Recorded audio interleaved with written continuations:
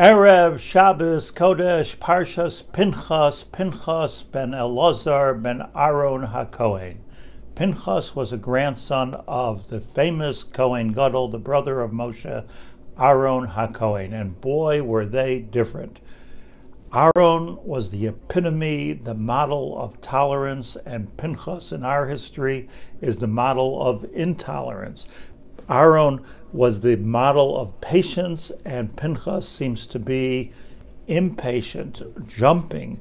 How could it be that Pinchas ben Elazar ben Aaron HaKohen?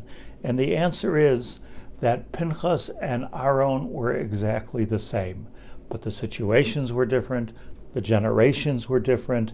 One can't compare the time of Pinchas, the circumstance of Pinchas, to the time and the circumstance of Aaron. Why were they the same? Because they were both completely selfless, they were both completely without ego, and they were both completely l'shem shamayim. And on this, the Mishnah says, Echad hamarbe ve'echad hamamit, whether you do it this way, whether you do it that way. Every leader has a different challenge.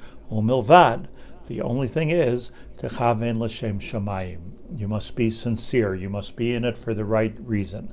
You have to know what you're doing. You have to have a lot of Torah behind you, but every circumstance is completely different for us. What we need to think before we respond is, why are we responding the way we are?